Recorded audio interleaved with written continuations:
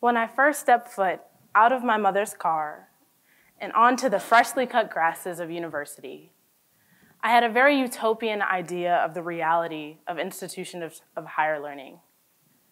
I chuckle at the fact that although never audibly stated, I somehow believed that the visible transition of a tassel from the right to left quadrant of a high school graduation cap would somehow represent the internal transition from the ignorance of childhood into the enlightenment of post-secondary education. The people would carry messenger bags instead of backpacks, write with quills instead of pencils, and go to the coffee shop instead of the library. All would understand the true nuances of society. And the quad, whatever that is, would serve as a place for intellectual inquiry and common ground. Clearly, my undying love for the sitcom A Different World did not serve me well in this regard. I was in for a rude awakening. In the spring semester of my freshman year, there was an event happening on campus one evening, hosted by a notably conservative political group that had scheduled a particularly controversial guest speaker to be the headliner. When some minority-led liberal student groups on campus caught word of this, they decided they would attend. And as a member of the student government, as well as a genuinely curious mind, I decided I would go as well. The room was still, yet chaotic all at the same time.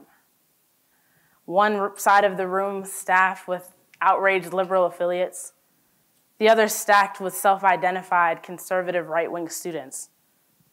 You could cut the tension with a knife. And although I don't wish to share my own political views with you this evening, I will say that I stayed. I stayed because I now had questions. I wondered how, in an atmosphere of academia and reason, such differing ideals could be produced. I stayed and spoke with members of different sides of the room, asking them why they felt so strongly in their positions. I stayed to find where the birthplace of this animosity resided, where the hatred began. And I was shocked to be greeted with the voices that I expected to inevitably dislike. Instead, I was met with other inquiring minds, desperate to know the truth and find the breaking point in a flawed system. I have a confession to make. The topic for this talk this evening is a bit misleading for two reasons. The title, Civil Disagreement, A Dying Art, suggests that civil disagreement was once a thriving, living entity within our society. But I can in no way deny that ears have been cut off over minor disputes, food has been thrown, names have been called. But I would instead like to argue that civil disagreement, as a discipline, as a school of thought, has always been an ideal. So how do we do this? We must first acknowledge that this talk is misleading for a second reason too. You may be thinking to yourself, yes, now I can finally survive conversations at Thanksgiving with my controversial uncle. Or even, now I can avoid controversy and confrontation altogether. But I regret to inform you that the purpose of this talk is not to act as an anti-inflammatory supplement, but instead, I believe that in order to achieve this ideal, there is much to be confronted. Our pride, our intentions, our priorities, our regard for human dignity. So where do we begin? Immanuel Kant famously said, "Act in such a way that you treat humanity, whether in your own person or in the person of another, never merely as a means to an end, but always an end." Preventing incivility and conflict is a lot like preventing catastrophe. Like a fire, for instance. Stop, drop, and roll.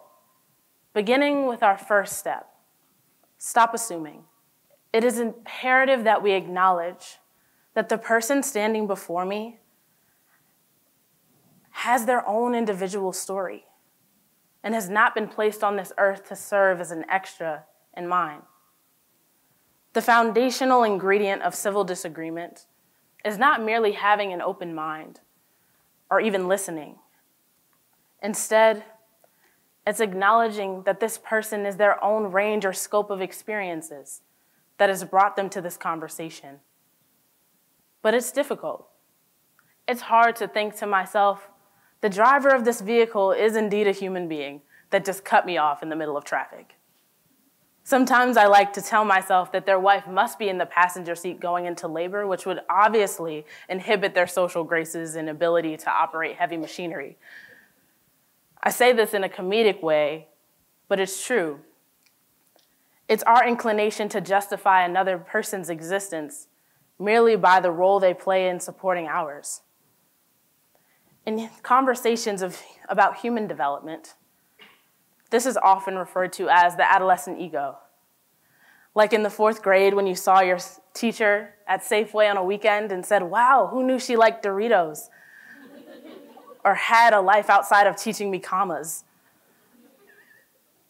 It's important for us to recognize that before this conversation can be effective and meaningful, an important idea must be defined: human dignity, the inherent, unmerited value of every human person that cannot be dissolved under any circumstances.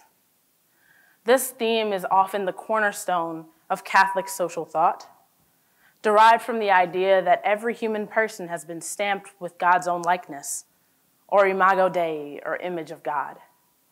But this idea does transcend faith tradition or denominational identity. In conversations within the political arena, human dignity is often referred to as a constitutional right and lays the foundation for the United Nations Universal Declaration of Human Rights. So why is this relevant for our conversation? Disagreement is a necessary art to master within the human experience. Diversity of opinion is crucial to our survival. If you were to ask a farmer, they would easily inform you that growing one crop alone leaves a community imbalanced and malnourished. But this is where we have a great opportunity. It is important for us to recognize that this moment, we must acknowledge step 2, drop your defenses. In this moment, we have to acknowledge that this person sitting to the left or to my right is not the opponent or villain in my story either. In this moment, removing the demonization of those to my left or to my right does not only eliminate the competitive nature of our conversations, but the power structures that attempt to erect themselves between us. This disarms power dynamics in between child and parent, employee and employer, and student and educator.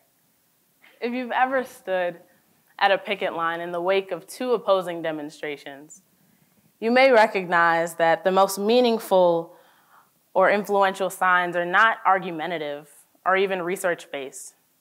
They're human. Leading us to our 3rd and final step. Just roll with it. Here it is our responsibility as civil communicators to clarify our intentions. Am I communicating or competing? Am I speaking to educate or to win? Am I speaking from a place of fear or trust? The journey is the destination. Sharing space and dialogue is the art worth mastering. Whether or not you agree on the subject matter is secondary. This is not about them. This is about us. Here, we must acknowledge that this is an inside job. Stop assuming, drop your defenses, and just roll with it. Only then can disagreement be addressed and disaster be avoided. When we view people, as anxious to be heard as we, it won't be nearly as catastrophic when we find we disagree. Thank you.